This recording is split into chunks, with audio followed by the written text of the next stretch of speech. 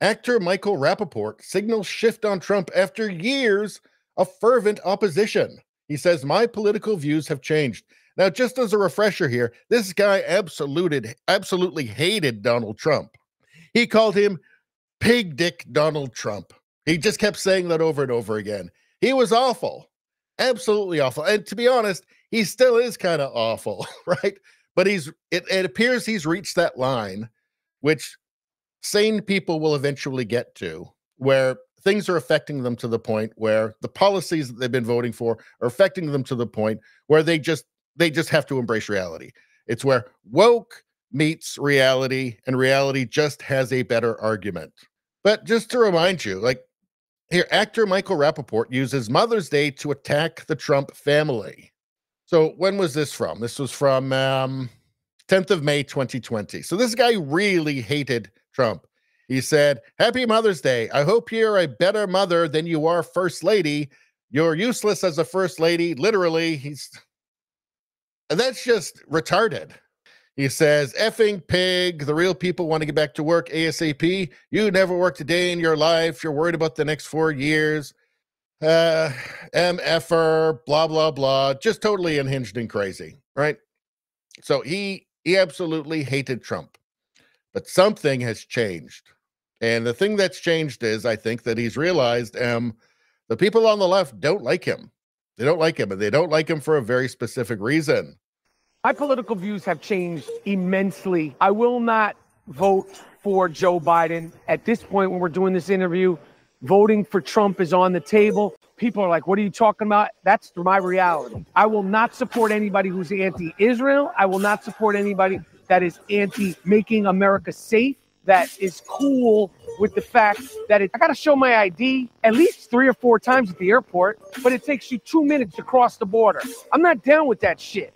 I'm not down with police officers in the greatest city on earth getting beaten up. You're a legal immigrant, and then you have no bail. I'm not... And flipping off the camera. Flipping off the fucking camera. I'm not down with going into a Costco or a 7-Eleven cleaning out the spot. So any of these people that support it, I'm not voting for them. I'm not getting caught up or suckered into these race politics or any of that bullshit anymore.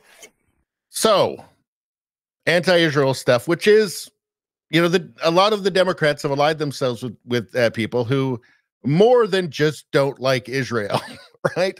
How should we put this? They don't like Israel, but they even more than that don't like Israel or the people that are in Israel. Crime.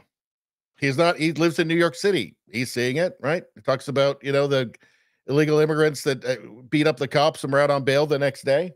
And then illegal immigration in general. Resources going to people that he doesn't feel that they should go to because they're not citizens, because they're in the country illegally. So these are his lines. These are the lines. This was his line where he went, hold on a second. I'm seeing like a lot of genocidal hatred, and it's coming from institutions like leftist institutions like Harvard and Yale. And I think a lot of Jewish people are waking up to that, frankly. And I don't know why they didn't wake up to it sooner. Maybe it's just because leftism has always been so fashionable, this leftist bubble. But I think a lot of them are waking up now to, the people they thought were their friends are not their friends. And they're certainly allying themselves with people who are definitely not their friends. So, yeah, I mean, it makes sense. Again, I don't think that Michael Rapaport has become much better of a person. I think he's still awful.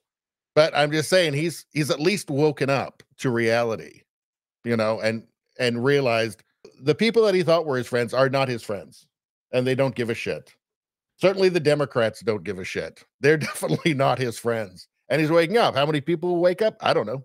Judging by the polls in the states, the presidential race polls, seems like, Trump's in the lead, including in the swing states. So seems like a lot of people are waking up.